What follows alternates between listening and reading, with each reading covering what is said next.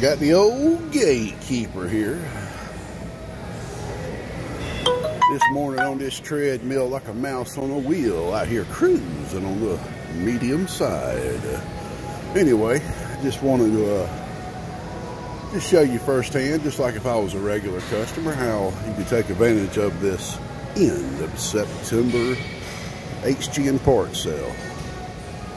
Alright, so we're going to go over here to YouTube.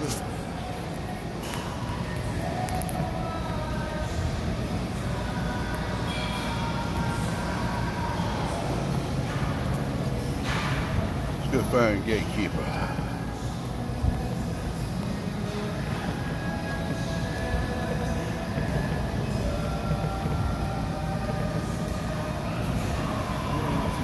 Oh, there it was right there.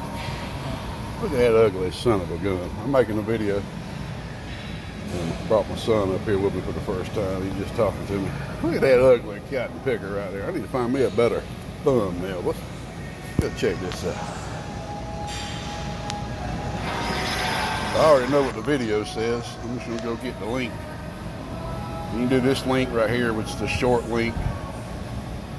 Well, I got the other link right there. They're all the same link. One's just short, one's long. So I'm gonna go ahead and click on that bad boy. We'll bring up Google Forms and a September HG transistor and part sale. Cool. Now I did find out you do not have to be signed into a Google account to do this.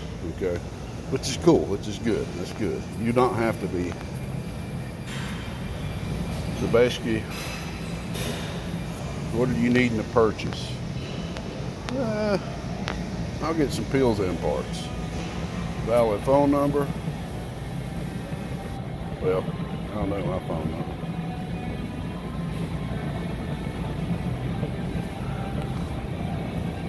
Oh, that's the address.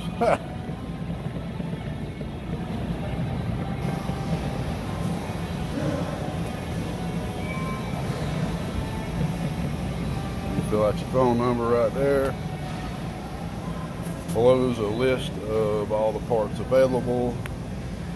Type the quantity for each part you wish to purchase.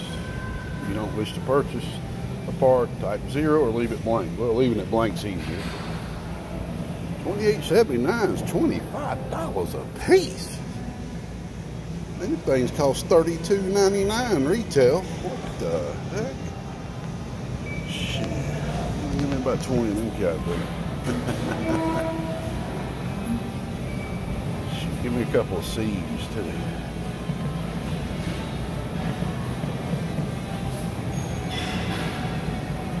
I don't need no other transistors, man. I got some 2312, 1969s. Below this point are all non-transistor parts I have for sale at the moment. If you're not interested, you can just leave blank and skip to the bottom of the page. Well, let's see what he's got. These cats right here are nice. Nice. Perfect capacitor. Perfect capacitor to put it in the output of a 4-pill section. I'm telling you, these bad boys will not fail on you. This is a new old stock part right here that's been in existence for years. And 4 kilovolt N1500. Nice parts. Wow. Them at least give me about 12 of them bad boys. This right here is pretty much about the same part. The transistor itself isn't as fat, you know, isn't as thick physically in size, but it's still technically about the same part. It's just the leads are not long, so you'd have to accommodate for that. I personally have used one of these on the output of a 2-pill. I was able to bend the leads up to the smaller relay, the 5-amp relay, I believe it was. And I know my buddy Barracuda has used this part a couple of times. So, but it's got short lead links, so that's the only reason it costs less. That's the only reason I'm charging less too, because having shorter lead lengths like that may hinder people in their designs. Won't hinder me. You know, me using all metal clads and stuff, I'm used to putting down copper slabs and stuff, man, to accommodate parts. Got the metals. Nice. Now I know one thing we all have to have with our builds. So I went ahead and bought the biggest bulking parts that I've ever bought. And like I said, you can ignore that 10%. That 10% lets you know these capacitors are going to be a 10% value from 120 left and right, plus and negative. But that means nothing when you're buying these from me, because now I haven't went through all 10,000 and matched all of them, but I've matched hundreds of them already, and I'm going to continue matching them. And basically, I'm only keeping all of them that falls within 1%, or meaning I'm separating all the ones that falls within 1% or so, and then putting the ones that doesn't to the side for my personal use, because that would be actually great for tuning reasons, because I'll be able to probably go all the way down to around 108 picofarad or something like that. I've got some 10%ers before just for that reason, because I'll be able to use them for fine tuning. I'll be able to have like all the way down to 105, 108 picofarad, all the way up to 100 and I can't remember what it is, but perfect for tuning. And I actually had a part bin just for these. It had it had like 20 drawers in it, and every drawer was for these. You know, it's not like 105 picofarad, 106 picofarad, etc. Because I'm a fine tuner, you know. Maybe I need to rename my business Fine Tune. Oh wait, I'm gonna stop there. I'm gonna get myself in trouble. Wonder who caught that. Let's see. Yeah, these are kind of a test. I found these right here for a decent 50s, but the only negative thing about them, as you can see, they're short lead lengths. They're designed for through hole. That's why they're bent like that. They're designed for dropping in through a hole. So I don't know if anybody's going to be interested in these or not. But the lead lengths are long enough.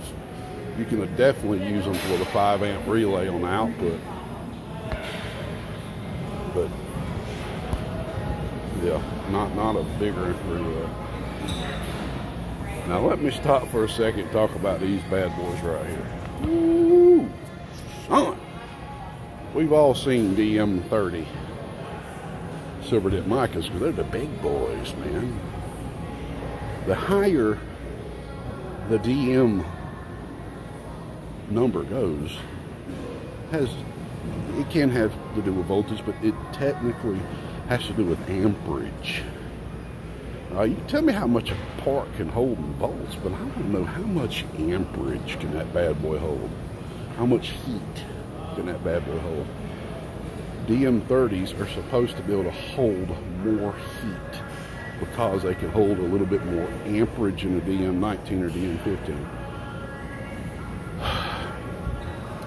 I don't know why, but it seems like many years there back in the past, I'm sure some other builders can concur with me with this, we had a lot of DM30s that were failing, and it made no sense to me, because they were just on the output of 4-pill sections, and there's absolutely no reason at all under the sun that a DM30 should be falling. Now, when you got reflect, you got to understand, when you got reflect, not only the voltage that's coming out from the transistors, the RF voltage, but the RF voltage is coming back, adds with that, and the voltage becomes a little higher, but still, I don't see any reason why it should be anywhere near high enough to blow a DM30, especially a DM30 1000 volter. Now, I don't know if those are ones that, I can't remember if those ones that were failing were 1000 volters or not. This was many years ago, but since then it seems like, you know, they're back to normal. I don't know if it was a bad batch or what was going on back then. But this right here is something that I've never seen. I have never seen 1000 picofarad DM30 in my life, and I've looked for silver dip micas from the ends of the earth, And I've seen some DM42s. Now that's the biggest silver dip mic I've ever seen. I think that's the biggest package made. And at this point in time, the only time you're going to see them is usually if they're customly made for somebody. Because you can contact Cornell Dubler right now and get transistors, get capacitors custom made for you. But you're going to have to buy a bulk, big bulk. And I ran across these right here. I had never in my life seen a DM30 1500 volt part. First off, when I seen it was a 1500 volt part, that caught my eyes quick. But then I seen how much the guy was trying to charge for them. I'm like, God, took money. I mean, it just cancels out the fun. Like, I can't pay that. So I hit the guy up. I said, look, I see you only got 25 or 30 of these left. If I bought all of them from you, could I get them at this price? And we went back and forth 2 or 3 times, but he finally agreed to it. It's still expensive as heck. But it's just the rarity of it. Now, Gatekeeper, what would I use this for? Simple, man. Throw it up on top of an output transformer. Is there a need for it for a regular amp? Of course not. The metal 1000 suffices above all. But what about that extra competition box that you want to beat the goddamn snot out of? This is your part. Want to make yourself feel better? Get one of these right here, man. Somebody look at that box and be like, what the heck is that? Yeah, that's a bragging point, man. That may be one of the last 1,000 picofarad DM30 1500 volt parts. So I had to buy them. It may have been a waste of money. Nobody may buy these, and if nobody buys them, I'll use them. I'll put them in some comp 2-pill, 4-pills or something, man. All right, just had to stop on that one for a second. So we got some nice filter capacitors for hot buses if you're into that. These 104s are going to become my default now because, let's face it, it's hard to jump on eBay and find some good 104s. Now, eBay does have some 1 kV 104s that are real good. That's about the only 104s I can find on eBay that are worth a hoot, shall I say. You just do not have a variety of 104s to pick from out there in the normal part world like you do 103s. And it's good to have 104s for the hot bus. I'm going to make a video in the future to talk more about this, but we're talking about frequency ranges of filtration, of noises and dirty voltage, etc. You got to have some 104s on your hot bus. It's best to. So I went looking real hard, found me a good parts supplier of some new old stock 104s that are, these are as high quality gets right here. Good part, man, good part. 50 volt, and there's no need to put 1K 104 on a hot bus. We do it because that's like the only parts we can get that seem strong enough from certain places.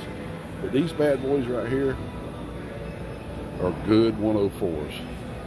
Very good 104s. It's going to be one of my defaults when I'm not building a candy painted box or something. I mean to color coordinate everything. And these are really good 104s as well. High quality 104s. What I did is from this part company, I bought 10 different 104s. It blew my mind too that I could get that many different 104s from this company. But I bought 10 different 104s within price range of, affordability.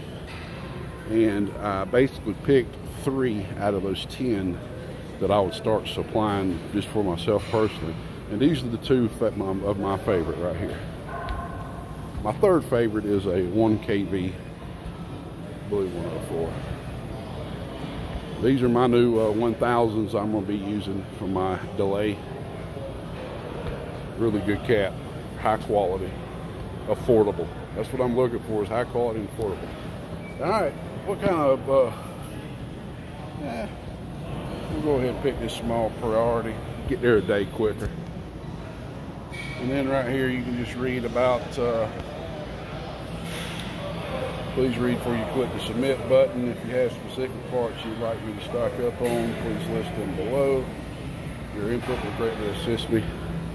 That's true, man. If I don't want to, I'm going to put it like this. I am not going to become a part selling business. That's God, that would be that would consume a lot of my time, and I'd have to hire somebody. That is not my plan whatsoever. I just want to supply some of the main parts that we use and do my best to make it affordable, because I have no overhead. It's not going to hurt me to take in a little bit less. And basically all of this isn't the primary focus. The transistors are the primary focus, but while you're purchasing transistors, you can purchase a couple of the parts if you need them. I'm not trying to compete with no other part supplier out there whatsoever. God no. I've got other avenues that I'm trying to focus on the amplifier aspect. But I am possibly going to start supplying some kits soon, but I'm putting that to the side right now. I got to get my other program finished up. I kind of left it almost done. I'm good at doing that. I don't know why. I've always had that negative attribute or property about me, starting something and not finishing it. But I love starting multiple projects and never finishing nothing. That's been my New Year's resolution the last 2 or 3 years. One of these years I'm gonna somehow accomplish it. But anyway, if you have any parts that you would really like to purchase for me to have on hand, tell me. So far I've only had one person say output transformers. That is 100% coming. I'm actually been stockpiling parts for that. That's definitely coming. Definitely coming. And that's about it, man. Basically, the default payments, just, you know, I send you an invoice to your text message, a link to your invoice or your PayPal. I mean, your email, excuse me. And you can PayPal with your PayPal, the balance in your PayPal, or debit credit, or Venmo, since PayPal owns Venmo. Or you can, you don't have to have PayPal whatsoever. You can be completely a non-PayPal customer and pay for it with debit or credit with the invoice. That's why I love PayPal. If you like to have an alternate, now if that's what you're going to do, you don't even need to put anything down here whatsoever. But if you need an alternative form of payment, like Cash App, Zelle, or I've only had one customer pay with crypto. But you know, if you're into crypto, you're gonna pay with crypto, you get 3% off the total cost. And I'm actually gonna be upping that discount here soon, but I'm gonna wait until I start making some videos showing you all how easy it is to get into cryptocurrency. It is something that a lot of you old timers may want to look at, because just imagine, just sit back, calm down, 0 miles per hour, and think, what if you would have got in and made an investment somewhere, anywhere in the huge sector of the worldwide web, of the internet, of the boom that happened back then. If you just invested $100 into Microsoft when it was built, just $100 into American Online when it was hit on the stock market, if you put $100 in IBM when it started, just imagine where you'd be right now. That's all I gotta say, because this stuff's here to stay. And if you don't believe me, just look. PayPal has came out with its own cryptocurrency. Yes, sir. It's called PYUSD, PayPal stablecoin. Why do you think another reason why Facebook's rebranding? Twitter is rebranding. Twitter has already they've already drew up their whole thing for their cryptocurrency they'll be using for payments inside the system. And in the near future, every big system like that's going to have its own digital asset. And they're all going to be connected to the dollar until, well, I ain't going to get into all that, but at the time, they're all going to be connected to the dollar. But I'm going to make some lesson stuff on this in the future, just for the people that are interested And I'm going to make some perks to it to give you an incentive to want to look into it, because it's just cool. This is so cool. And I'll share some of my personal experiences why I'm so bullish on it, so optimistic on it. And yeah, so let me go ahead and get off here.